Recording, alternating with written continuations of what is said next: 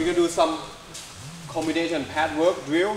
So what I like to do is I like to have, you know, defense and offense. I like to have my partner, my pad holder hit me back too, not just me hitting him. So we're gonna go with some stuff like that. So you wanna first start.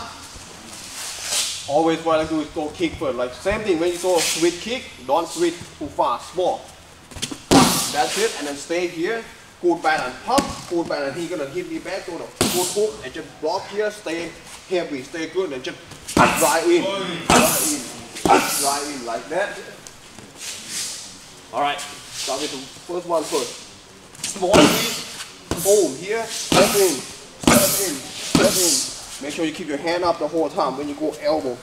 Alright, the part will do the same thing. After the kick, good hook back, okay? Alright, quicker, right? Moving, go again.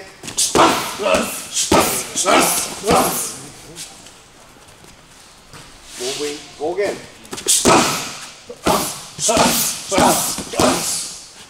Moving, moving. This side goes on. Okay.